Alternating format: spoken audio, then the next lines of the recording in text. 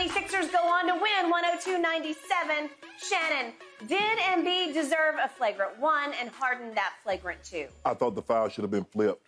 I thought James Harden deserved a flagrant 1, Skip, because he's making a basketball play. Because what he's trying to do is get the guy's hands off him. You know, you try to hand check the guy. He tries to knock his hand off, and guess what? His hand wasn't there, and his hand goes into his midsection.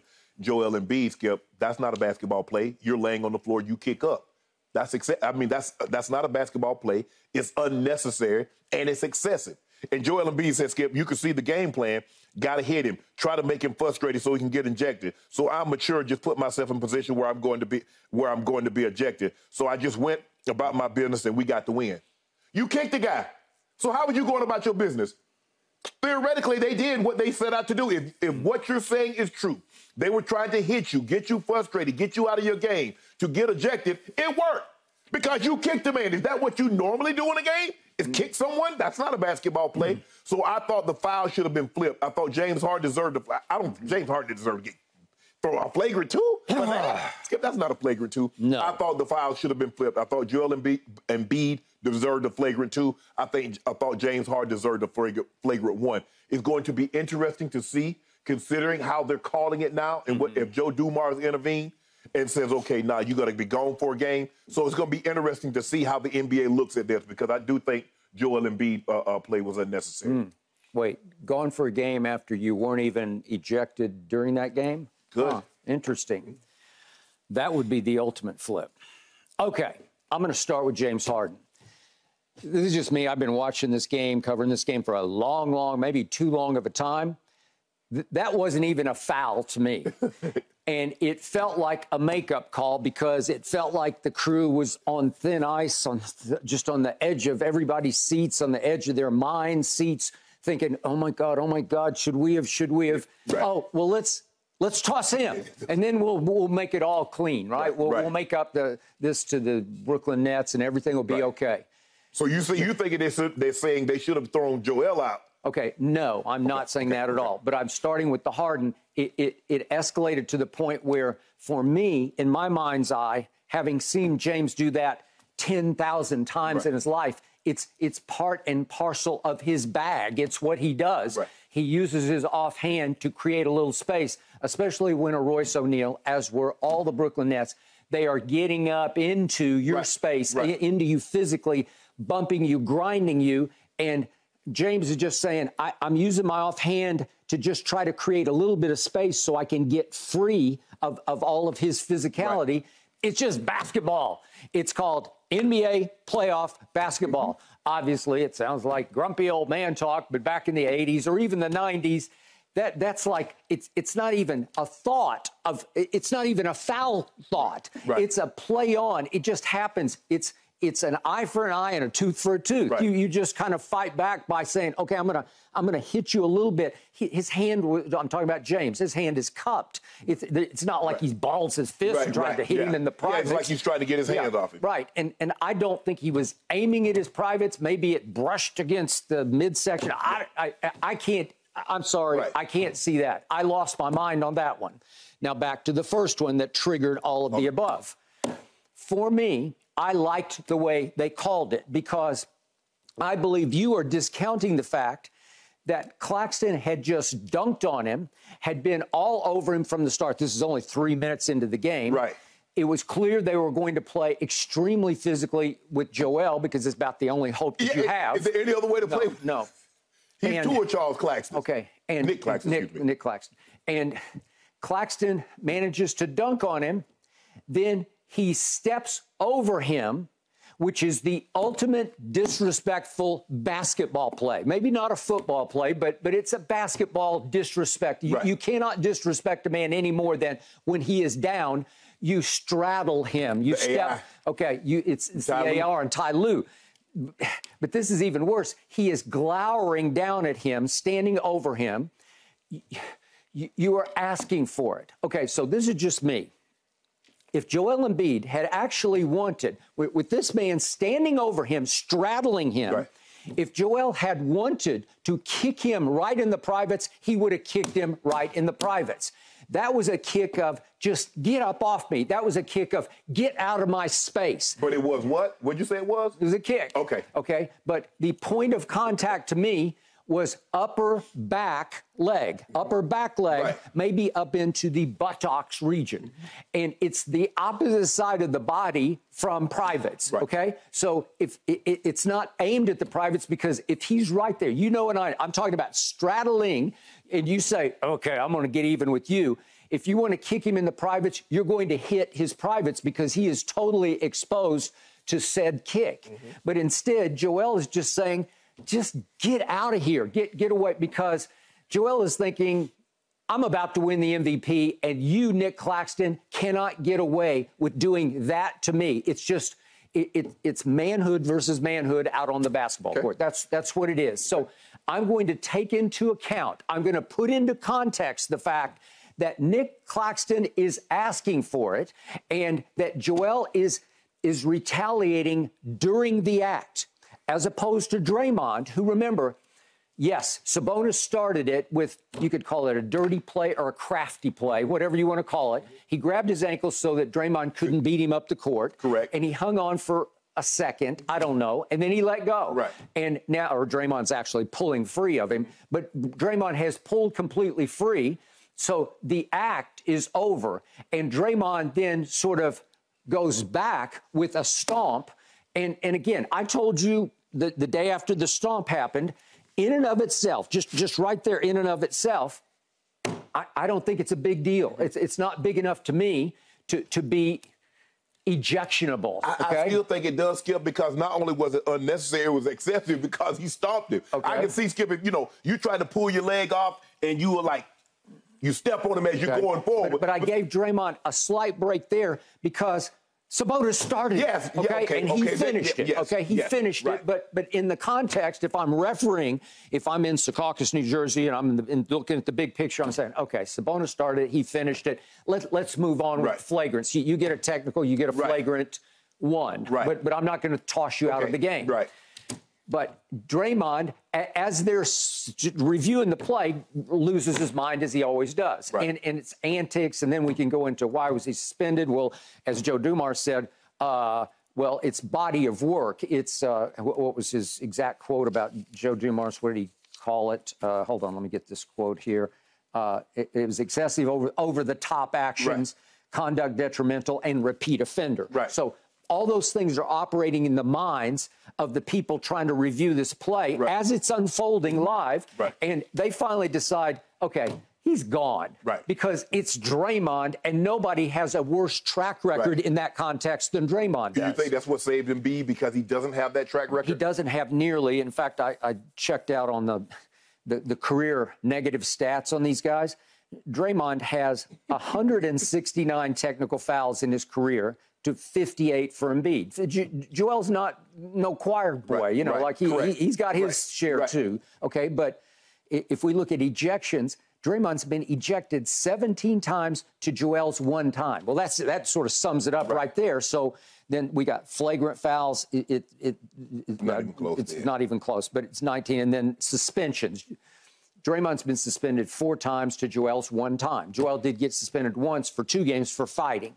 So again, Joel is not holier than thou when it comes to this, but he's no Draymond. So I do believe that in the context, they're going to give Joel a slightly better break than they are to Draymond. That's just me. But in the biggest picture, I didn't like the quote that you read from Joel, because he's saying, I'm too mature to get. No, you're not, because I don't like that he kicked. But I'm going to give him a break of, I'm not going to toss him out of the game for it, because Claxton is asking for some kind of retaliation. And then Claxton already knows he has a text, and then he dunks on him again, and then he glares at him. Again, do I care that much? If I put it in the vacuum, the taunting glare, I don't know. I can't get real worked up about it, but the game was teetering on out of control. They wanted to get under control. Yes, and they just wanted to regain control, the referees, and they're like, uh-oh, is this going to lead to another fracas, an incident, or is this going to lead to some kind of fisticuffs? And so they just say, okay, Nic Claxton, you are gone with the second technical. So I understand it, but if we put these plays in vacuums, I see them differently than I do in context, especially Draymond versus Sabonis. Right. Okay, so again, I like the way they refereed the first incident because, yeah, it's a technical foul and a flagrant one, but it's not a flagrant two. It's not an ejection. And Joel stayed in the game, and it did give Philly a better chance. Yeah. But I got to tell you, I didn't love the way Joel reacted the rest of the game because he was incredibly frustrated all night. And his numbers are all career low type numbers. Oh, Tyrese Maxey saved him. He saved him. Besides Tyrese Maxey, we went. I mean, James Harden leaving, Yeah. and Joel Embiid, as you mentioned, not having the type of game that we're expecting Joel Embiid to have, especially once Nic Claxton leaves the ball game. Skip, they guarded with Royce O'Neal and Dorian Finney-Smith, guys that's giving up 7, 8 inches and probably 100 pounds. They went all small. Yeah. They just gave up. Well, they'd lost Claxton, obviously. Right. And they just attacked Joel just the way the Clippers are attacking Kevin Durant, because when Durant gets the ball, he's got 2 or 3 all over him, and he's being overwhelmed. We'll talk about that in just a couple of minutes. But Joel was a little overwhelmed by the double teams because he hasn't seen such ferocious double teams during the year. Nobody really played him like this. And then when he thought it was coming, they didn't come. No, they didn't come, and he seemed completely, it worked. Right. They did the best job they could on him until the bitter end when Dinwiddie tried him one last time, if we could see that. And Joel did one good thing all night, really just only one good thing. He blocked Dinwiddie. Oh, yeah. And he barely got it, but he got it. Yeah. He barely got it before it hit the glass. But here's Dinwiddie saying, I think I'm going to try you. No, sorry, because he did have 5 fouls. And he just barely got it, but that was game saver right there. Oh, absolutely. Okay. Absolutely. And as I keep tweeting, Tyrese Maxey has turned into my favorite NBA player because he is so much fun to watch and so explosive. James is kicked out, and Tyrese said, okay, Picks it up. I got you. He picks it up, Skip. And he scored the most clutch time points in the last 25 years in a playoff game. He scored 10 in clutch time, that late and close time. Yeah. And it was the most since, as you mentioned, Allen Iverson had scored 12, I believe, but it was 25 years ago. Right. So my point is, that was sensational. Yes. And he is sensational. He's turning into, I don't know if I need to put this pressure on him, but he looks like a star to me. Yeah. Right? Yeah. And he's the 3rd star who can be the 2nd best player on the team, although James was really good in the time that he played. James was playing really well. Yeah. I mean, he might be the 2nd option because James only signed a 1-year deal. What transpires with that? Yeah. Whatever the Sixers are, they're going to have to be right here, right now, because you know and I know it'll probably blow up after this. Absolutely. James wants to go back to Houston. But you know what, Skip? You're right. I think the thing is with Joel Embiid only having 14 points. Joel Embiid only having 14 points, and somehow they're still finding a way to win this ball game. Brooklyn played as well as they could possibly play, except probably skip the last couple of minutes of the game. They did give a couple of uncontested threes that really hurt them, but Tyrese Maxey started pulling them from 26, 27 feet. I mean, what do you want to do with that? He's coming off from, they went under the screen, and they're not expecting him to shoot. They're expecting him to try to go all the way to the rim, and he just elevates. Yeah. Hey, this kid's got big, you know what? Yeah. He will take and make the biggest shots, and he has so much fun playing basketball. And it was kind of a game saver, the way he took the game over. Joel saved it with the block, because the game in and of itself was hard to watch. Yeah. We had incidents all over the place. Right. We had referees losing control, trying to regain control to a fault.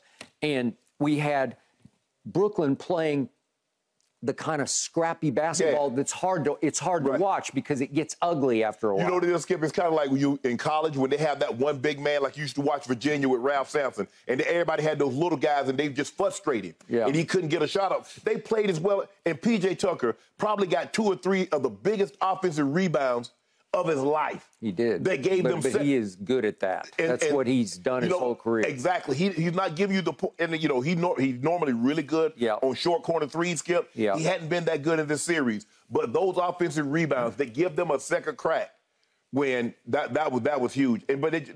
Because the Nets are so small, Skip, they got crushed on the glass again. Yeah. And you know they're going to really get crushed once Claxton goes out. Yeah. Because he's their biggest guy, and he's only, 6'9"? Yeah. So now you play with Royce O'Neal, and you play with Dinwiddie, and you play with Mikal Bridges. Yeah.